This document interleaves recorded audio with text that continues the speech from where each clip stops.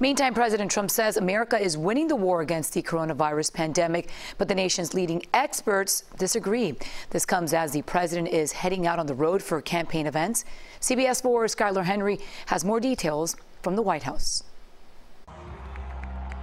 President Trump is defending his administration's response to COVID-19. COVID. I say, what's the 19? COVID-19. Some people can't explain what the 19. Give me the COVID-19. I said, that's an odd name. But here's the story. We are going to be stronger than ever before, and it's going to be soon. The president was speaking at a campaign event in Arizona, a state that reported a record number of cases Tuesday. The church in Phoenix was packed with people, most not following public health recommendations to wear a mask. Plan A, don't go in a crowd. Plan B, if you do, make sure you wear a mask. But the president said the country is winning the battle against the coronavirus. We're doing so well after the plague.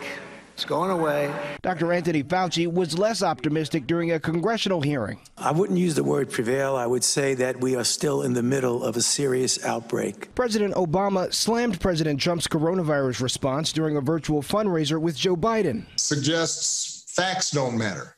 Science doesn't matter. That suggests that a deadly disease is fake news. President Trump is hosting the president of Poland here at the White House today for the first in-person diplomatic visit since the pandemic began.